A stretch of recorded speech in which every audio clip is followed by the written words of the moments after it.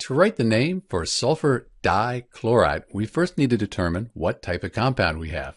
Sulfur, that is a nonmetal. And then chlorine, that's also a nonmetal. So we have two nonmetals. That means this is going to be a covalent, also called a molecular bond. So we can use these rules here to write the name for SCl2. First, we'll write the name for both elements. That's the sulfur and the chlorine. Next, we change the ending on the second element to IDE. So we cross out the INE, change it to IDE. So far, we have a name of sulfur chloride for SCl2.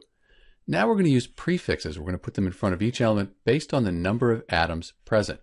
For the sulfur, there's only one sulfur, so we don't do anything there. For the chlorine, though, we have a 2, and we use the prefix di. So we're just going to put di in front of chlorine, and that makes the name for SCl2 sulfur dichloride. And note this is a lowercase d for the second name. If you were given the name here and asked to write the formula, you know you have one sulfur, and the di means you have two chlorine atoms. This is Dr. B, and thanks for watching.